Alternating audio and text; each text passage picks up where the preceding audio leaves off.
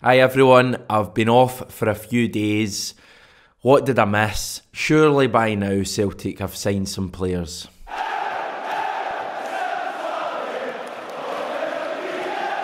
I'm laughing, I'm trying to do some sort of a humorous intro to this video and I've just realised how absolutely gubbed my voice sounds. I probably look just as bad as well. Listen, it's been a rough few days for me.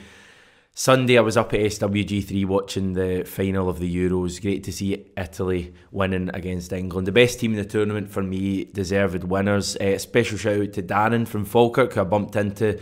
Big fan of the channel. I think he's from Falkirk, to be honest. I can't remember because I'd had a bit to drink at that stage. But a big thanks to him for saying hi, and big thanks to him and everyone else for watching the channel. And then the following day it was my birthday. So yeah, it's been a rough few days. But yeah, you don't really care about me. You don't watch this channel to find out about my life. You watch this channel... Well, I don't actually know why you watch this channel. I think it's something to do with Celtic Football Club. So we'll stick to that on this video. The big news is that we are now 1 week away from Celtic's first competitive match of the season. And we still only have one signing made under Ange Postecoglou. One first team signing, that is Osayi-Samuel. And there's even probably a debate whether he is a first team signing, as in being ready to go into the first team from day one. So what is happening? It's all well and good saying Celtic are working hard, and I dare say they are doing just that. I'm sure they are working hard in the background to bring in players, but it's not really good enough, is it? That we're going to be going in once again to this Champions League campaign with a team that is pretty much held together by sellotape. We are miles away from where we want the squad and the first team to be, and I kind of felt and hoped it would left that behind when Peter Law left the club. Are we just banking on the group of players we have at the club at the moment being good enough to see off Midtjylland, the second best team in Denmark? It seems that way, and it certainly seems like that is a hell of a risky game to play. Now, this video is going to be a bit of a roundup. We're going to go through some of the stuff that's happened over the last few days. I'm going to tell you about it, give some thoughts on it, some of the stuff I've missed, some of the stuff I'm only learning about today, because I quite like to zone out from Celtic sometimes, as hard as that is to do. And the reason that we're doing that video at lunchtime today is that later on we will be speaking to another member of the Celtic first team squad. Again, we don't know who. Celtic haven't told us what player it will be, but we'll have some more of that content for you later. So it's a 2-day Monday for you today, hopefully making up for no videos over the weekend. Now, a wee roundup of Celtic transfer news. The first thing to mention is that Matt Ryan, hi Aussie fans by the way, he won't be signing for us this summer because he's going off to the Basque country to play for Real Sociedad. That was confirmed, I think, on Sunday evening. So you can forget any hopes of Matt Ryan being Celtic's #1 goalkeeper or any Celtic goalkeeper this season. It looks increasingly like it's going to be Vasilis Barkas given that #1 jersey. I'm all for that. I think he's wanted and needed to be given assurances by a manager and had faith put in him. That didn't happen last season. Hopefully when that happens this season under Postecoglou, if it does indeed happen, it will mean that we see a Barkas that we've not seen yet. It certainly seems like it's heading that way, but again, time will tell. But Matt Ryan won't be coming to Celtic. Dahan is back in the... I don't know why I did that. But Dudu Dahan is back in the headlines because one of his players, another one of his players, I think he has millions of players, and they've pretty much all been linked with Celtic over the years. The latest one is 19-year-old Israeli winger Lil Abanda. Now he plays for, and I need to look at my laptop for this, Maccabi Petah Tikva, where he scored 13 goals last season. Now, I've never heard of that team, but they actually finished 5th in the Israeli Premier League, to give it its completely unofficial name. But he seems like a pretty good player. 13 goals he scored last season as a winger in the top flight of Israeli football. They're talking about £3.5 million to £4 million to sign him. Again, so much of Celtic at the moment seems to be how stuff is perceived, and that may not be the most important thing. Of course, the most important thing, if we did sign Abada, is would he be good enough to make an impact at Celtic? But it seems so much of what we do at the moment is how things are perceived by the support, and failing to bring in any real players at the moment and then suddenly been linked with a Dudu Dahan signing doesn't look great, I will admit. Now, previous players we've got from Dudu Duhan, sorry, I've been calling him Dudu Dahan, it's Dudu Duhan. We're talking the likes of Biram Kayal, Nir Biton, Efi Ambrose, Ismail Assoro, Hatem El Hamed.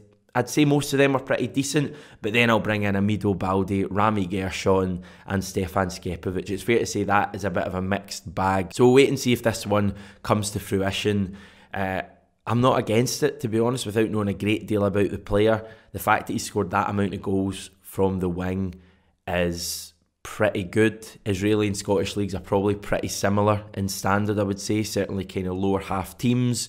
And when we're looking to replace the goals of someone like Mohamed El Yunusi, then I would certainly be for bringing in a player like Abada. But again, how would it be perceived by the Celtic support? One signing that we do look like we're going to make pretty soon is a guy called Bosun Lowell. Now, he's a young Irish player who was at Watford. He actually won their Academy Player of the Year award last season, but he rejected a new deal with the now English Premier League club. The deal is said to be costing us about £150,000 in compensation. I think that was about the same amount we paid for Osayi Urhoghide. Now, signings like Lowell and Joey Dawson, who we signed earlier this summer from Scunthorpe, both to go into the B team, both to hopefully make an impression and then work their way into the first team in, I don't know, 2, 3 or maybe even 4 years. That's fine. I'm all for looking to the future, but when you're kind of not signing players to make an immediate impact in the first team, then it's a bit of a slap in the face and it doesn't really make much sense.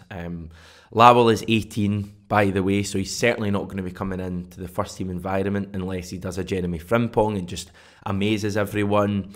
But there's not much risk to these signings. Maybe the future is Celtic's focus. Oh wait, it is, because that is the actual tagline, motto that they used to launch the new home kit. Now, that's a look at the home kit there. It's actually a little bit better than I first thought when I saw the kind of leaked images. Now, those leaked images always look pretty horrible, but I think it looks quite nice there. I'm not going to be buying it yet. I'm going to be waiting until I'm not in quite as much of a mood as Celtic, and then I'll probably purchase it September, October time.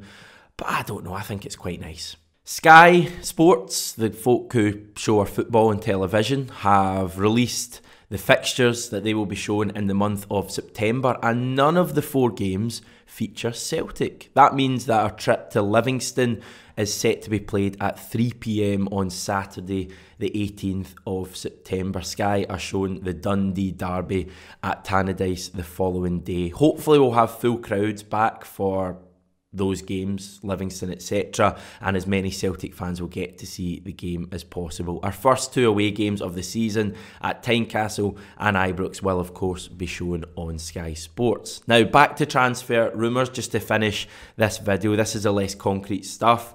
Fenerbahce are reportedly expecting offers from 3 teams for their winger Bright Osayi-Samuel, with Celtic said to be one of the clubs. Now this comes from a Turkish outlet, so you can take that with a heap of salt, although we were linked with Osayi-Samuel when he was playing with QPR a year ago. Fabrizio Romano, probably the godfather of transfer rumours, if that works. He had another Celtic story over the weekend, and it was quite an exciting one, that we are reportedly interested in signing 19-year-old left back, right back, centre back Brandon Soppy from Rennes. Now, the reason I say all 3 of those is that he has actually played in all 3 positions in the last 6 months for Rennes, and he hasn't actually played a lot, so he's clearly a very versatile player. He's out of contract next summer after rejecting a new deal, but he could still cost around $4.5 million, which seems quite a lot for a guy who's out of contract, but he is highly rated. Now, French football is in a bit of a tough place at the moment, with a lot of their clubs having to sell their top talents for probably less money than they're worth, because of a recent collapse with their TV deal and also that thing called the COVID-19 pandemic. So maybe the French market is one that we could look to exploit. I've said it before, you get really good value for money in France. I think we've seen that over the years with some of the signings we've made.